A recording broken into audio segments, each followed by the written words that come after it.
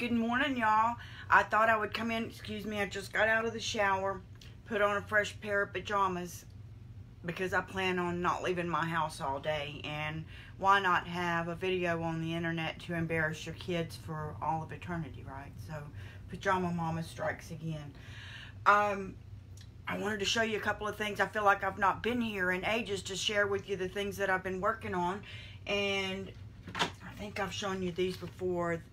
Some little, I think this is plastic, things that I got at Tractor Supply, marked down from $9.99 to $5.99. And you can turn them on here on the bottom. I don't know if you can see that or not, but it lights up in there and looks like a real candle inside. And here's the stage I'm at right now in my decorating of it. Let's see if I can get it close enough for you to see. I got a little bling bling just on the front side, and I'm tying some ribbons on here because this is actually going to be hanging in the background of something that I'm working on. And so while I was doing that, I thought, well, what can I share this morning? If I can't come on and share my project, what can I share? Well, I got all kinds of really nice ribbon when I was at Hobby Lobby yesterday, so that I would have the ribbon for this project. But they had their fall ribbon on sale, which they didn't have very much of because all the colors I bought here, you can see, are fall colors, but none of that was on sale. But they had some Christmas ribbon that was on sale, and they're still putting it out.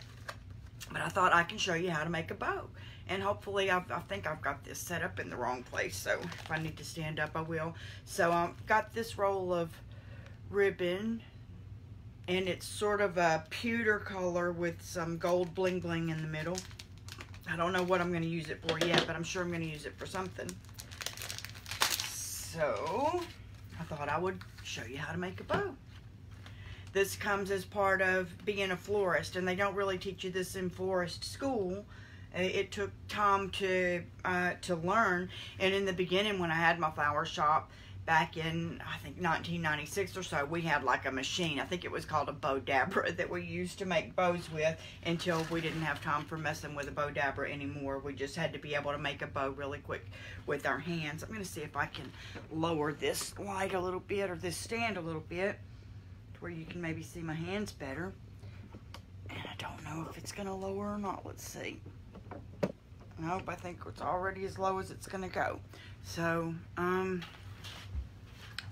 stand up. How about that? Okay, so you take your length of ribbon. They usually start with them folded like this. I don't like to waste any of that. The ribbon's expensive anyways. This was 10 bucks for this one, but it was part of the 50% off because it was their Christmas, and I'm now getting glitter all over the floor. But your other tools that you'll need for this, you need your ribbon, and if you can get the ribbon that's wired on the sides when you're making a larger ribbon, it's gonna help it to hold its shape better. That's not necessary when you're making small bows because your loops are smaller, and if you don't need it to stand up, then you can get the regular ribbon and not have to pay for the wired ribbon. And most flower shops do not use wired ribbon for the majority of their bows. They use what's called number 9 ribbon, or number 9 ribbon, number 5 ribbon, number 3 ribbon, different sizes, but usually the number 9, I think that's probably maybe 1.5 inches or something like that. And this is a 2-inch ribbon, I think. No, 2.5-inch ribbon here. But anyway, here's how you would start with making your bow. You're going to need something to either tie it with. You can, or you can, something that's really good is pipe cleaners. I didn't have a pipe cleaner this morning. This is called floral wire. If you have this is a really, it comes in kind of a long piece. That's probably 16 inches long, 14 inches long, something like that. I'm going to cut that in half because we don't need that long of a piece. And depending on whether you intend on using, I'm just cutting it right in half with my wire cutters.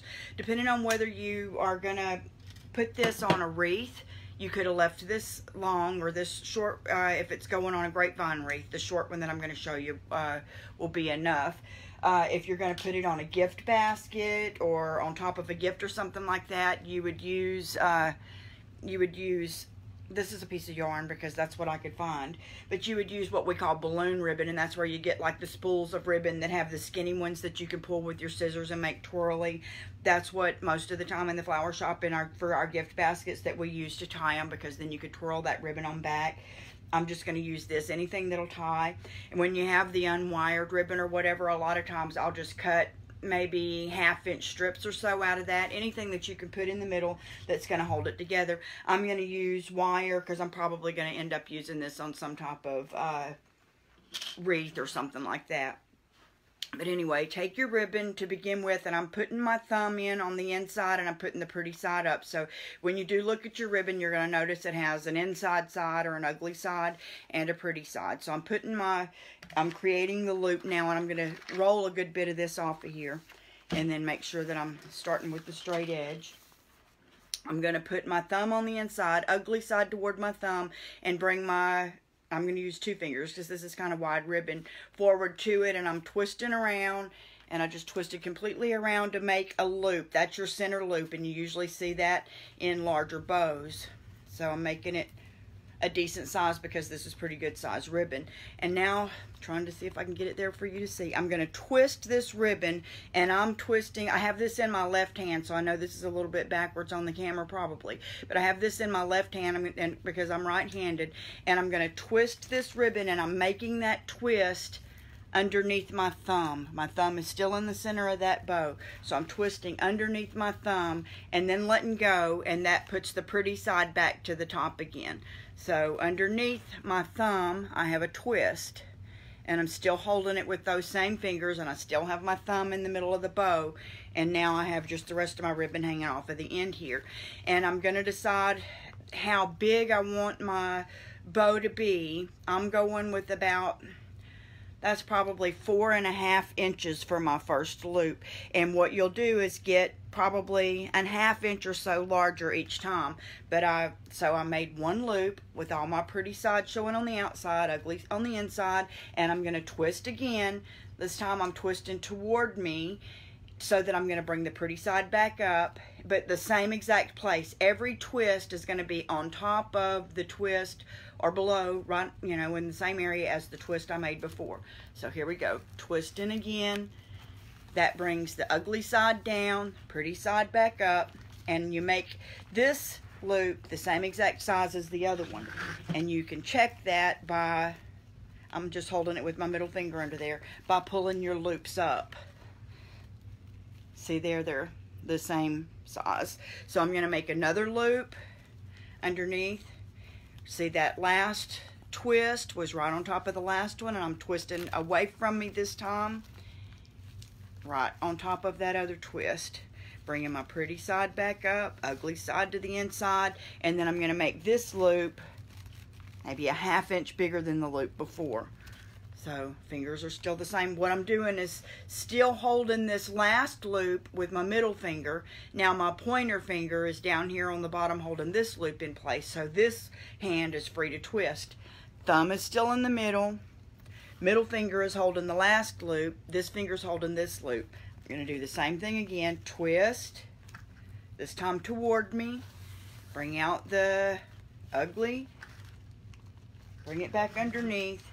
And then you can test that those measure up with each other.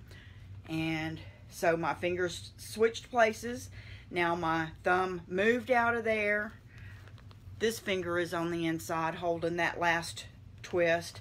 This finger moved out and it's holding everything in place. And I'm going to twist again. And I'm bringing that pretty side up, going over to my last loop, making it about a 1/2 inch longer than the last one, and fingers switched places. This one's still holding that, and this one moved out to hold this. Let's see if I can hold it this way while I do the twist so you can see. Okay, so now this is all the pretty side. We need to twist this around so where the pretty side will be up on the other side. So I'm going right over that under finger. These 2 fingers are holding tight here. Going over that finger like that, made that twist. Now I'm pulling that finger out, moving it up, and twisting around, going a little bit longer. And as long as you're going a 1/2 inch longer each time past the last loop, it's gonna be right. You don't have to continuously bring them up every time. Okay, so same thing. And if you can see, like I said, all of the twists are going one right on top of the other. My thumb is still in this hole. Twist, twist, twist. I'm going to put one more set of loops. So this will be 1, 2, 3, 4. I'll probably put 2 more. I'm going to go with 5 on each side. Twist toward me, down, loop it up. Make sure it's 1/2 inch longer than the last one. Catch it with that other finger. This finger's still holding the last one. This finger moved out to hold the new one. Twist. This time away from me. So one time you're twisting toward you, the next time away from you. All those twists are on top of each other. Last loop. 1/2 inch longer than the one before. Fingers move out. So this finger picks up to hold this down. I'm kind of twisting between those fingers. Picking that other finger out now. Holding it down. Bringing this twist around. So I've got 1, 2, 3, 4. And I've got 1, 2, 3, 4, 5. So this will be my last one. I'm going with 5 on each side. 1/2 inch bigger. Now here's the final thing. I'm going to go ahead and twist under here for the last twist. And then I'm going to bring, you have to worry about your tails. Some people put their tails in separately. Sometimes I like more than one set of tails. In fact, I almost always like 3 tails. That's just a personality thing that goes with my bows. But I'm getting a pretty good amount of this, thinking about what am I going to put this on? How long do I want the tails to be? So I'm bringing around just as if this were another loop. And I'm bringing it underneath, but I'm making it really, really long. And we're going to cut it in half. But I'm going to twist it right there. Hold it with my other twist, and I'm going to cut another piece the same length as I'm doing with this, because this is going to be my tails, and I like to have 3 tails. So you're always going to cut this at an angle. This is your end piece. And then you go back to this last large loop that you made. Cut that as an angle, at an angle as well. Boom. Okay, so now since I'm using the floral wire on this, remember, all of my twists are all in a row. I'm going to go right into the center of that original loop where my thumb is still holding since the beginning. My other 2 fingers are still holding the inside of the bottom. All the twists are between my thumb and these fingers right now. And I'm bringing this wire in tight right through the middle, half on each side. And I'm going to bend it through to the bottom. So there it is. I'll make sure that you can see it. It's half bent on each side. And I'm going to pull as hard as I can with this hand while pushing as hard as I can with my thumb on that side and get that tail out of the way. So I have the wire coming through here, and it would have been the same thing if I was using the yarn or some of the ribbon. I would have ran it through that center and been pulling it tight now, getting ready to tie it. So I'm pulling as hard as I can, pushing with my thumb, and now I've got my finger inside that and I'm twisting. Now I can let go because the wire has it. And I'm going to twist it about 3 times. And now this is ready to attach to a wreath or a basket or anything hard by tying it on with this wire and then clipping the edge of this wire. But now this doesn't too much look like a beautiful bow. What you do is you have your center loop. You're going to grab it and pull one way and one the other. And you just continuously do that. Now we're going to do one way, one the other. Then you switch them out and do them this way. You're kind of pulling and tugging, pulling and tugging. We can do them all on one side to begin with. Pulling and tugging, pulling and tugging. Opposite each other. Pulling and tugging, pulling and tugging, pulling and tugging. Now you stick your hand in these, since these are the wired ribbon. And this is how you would fluff those out. Let me fluff my little center loop here. This is how you would fluff those out.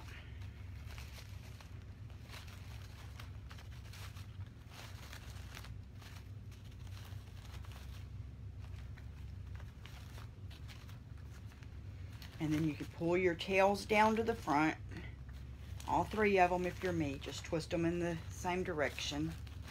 And you have a big, beautiful, fluffy bow that, let's see, that I used probably a little over half of this. So let's see, if that cost me $4.50, I probably used $3 worth of it. So there, for $3, we have this bow that you would probably pay $10, $12 for at the flower shop, or to have buy pre-made at Hobby Lobby. So there you go. That's how you make a bow. You would do the same thing with a smaller bow. If you wanted this to have 2 colors, you would have started with your smaller bow, started with smaller loops, started with your other color, and then when you got done using that color, you would have clipped it off, attached a piece of the new color ribbon right there just with your fingers holding it on, and just kept on with each of your loops getting larger on each side. So there you go. There's my Share My Skills Saturday. I hope that helps you, and I'll talk to you soon. Bye.